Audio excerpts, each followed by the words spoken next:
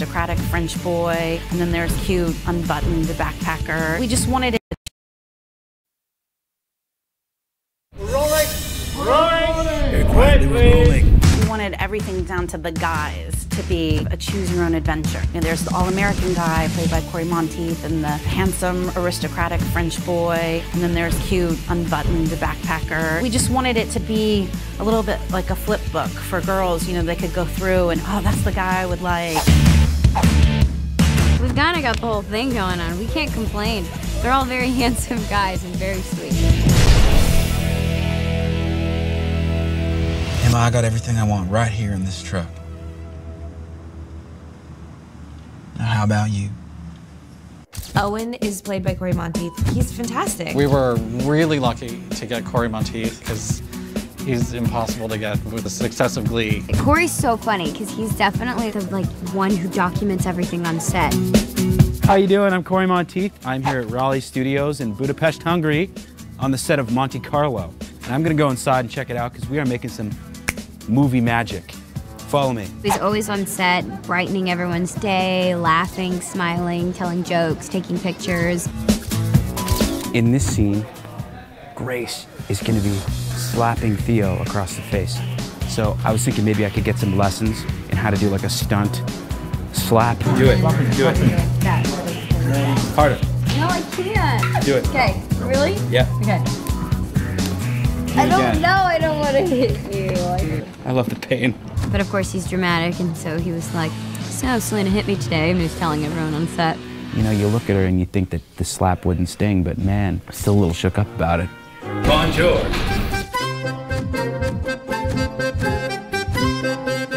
Je ne sais pas la maison.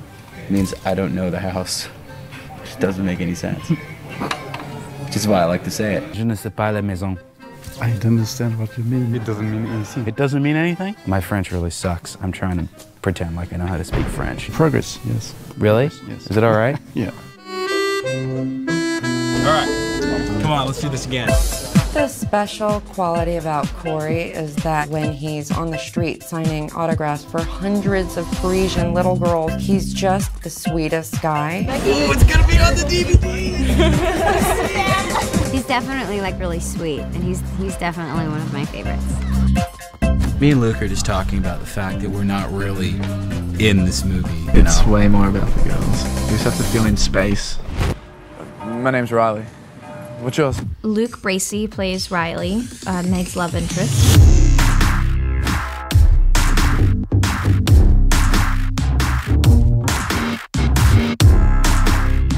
He's cute.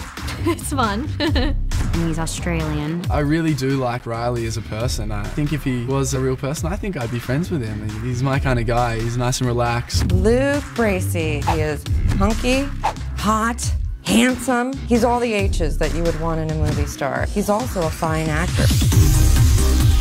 Hey mate, third floor.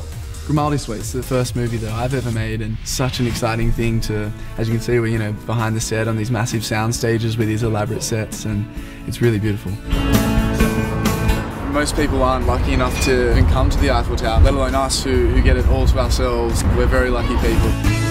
No matter where we were, Budapest, Monte Carlo, his shirt was probably unbuttoned a little bit above the navel. I think I need as least buttons done up as possible. It's just a nice and relaxed feel. I don't like to be burdened down by clothes. It's a bit annoying. I got here and I was sitting around doing not much. The sun was coming out and I thought, look, it was staring me in the face. It was calling my name, so I had to dive in. And then you have Pierre, who plays Theo. He's French. And I'm here, late. I still made it before the little monster arrived. Paparazzi, stop. Theo was played by Pierre Boulanger. He was the only possibility for Theo for me. He's an incredibly gifted actor, took the part very seriously and was an incredibly good sport. I am having fun because it's a comedy and it's light, so I am happy. He is so nice in real life that acting like the posh, jerky cat, that's really a feat for him. forgot how I hate the French. I've never hit anyone in my life, ever. He's like, Selena, just slap me. It's okay, just hit me, it's okay. She was, no, I cannot do that because you're gonna... she is very cute, she do not want to hurt anyone. I deserve it.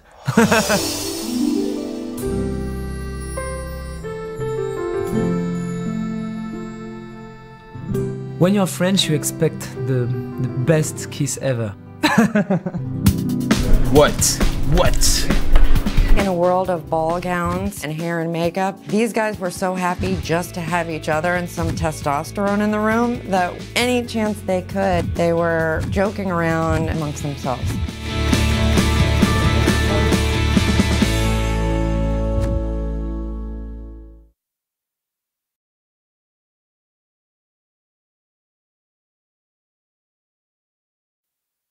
Hi, I'm Selena Gomez on set of Monte Carlo, and here's behind the scenes.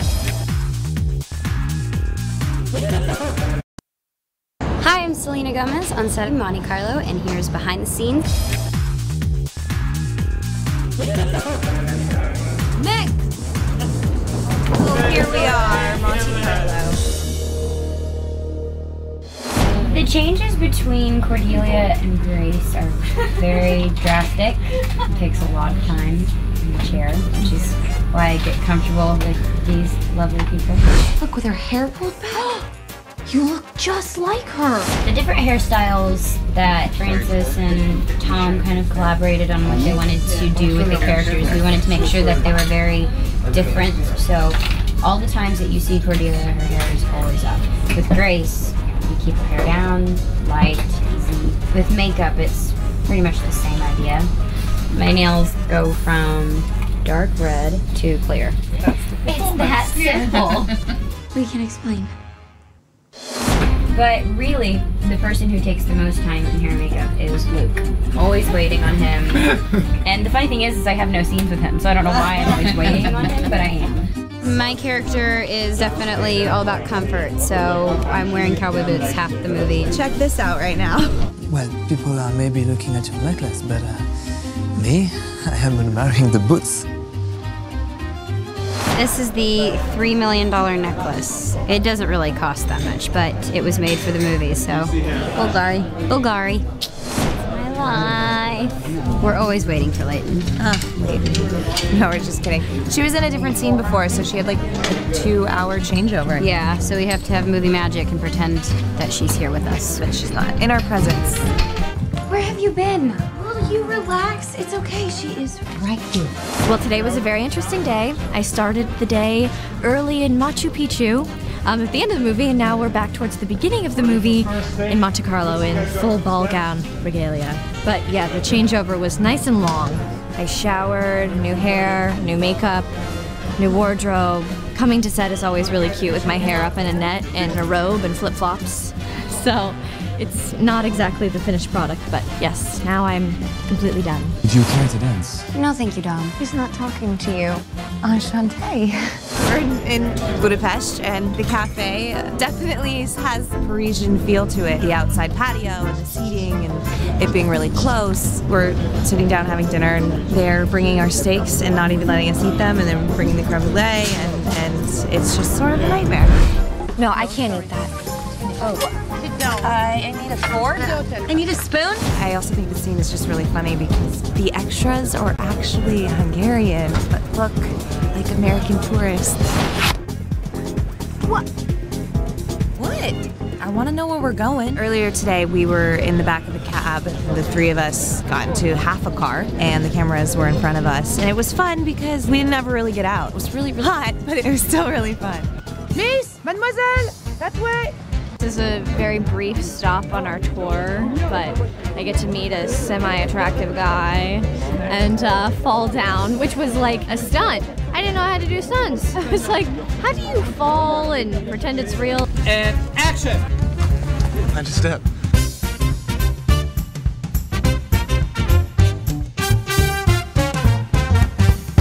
Cut.